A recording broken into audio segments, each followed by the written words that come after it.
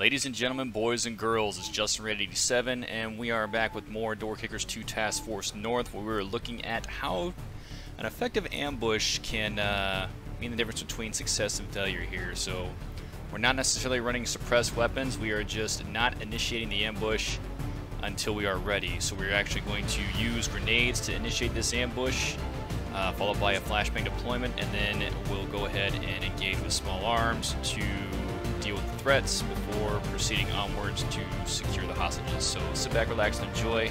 Catch you all later. Bye.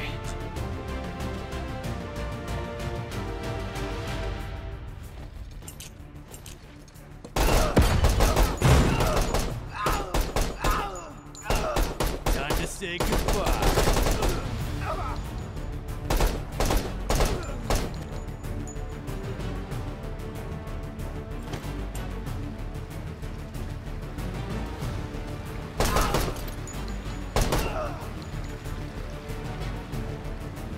Thank you.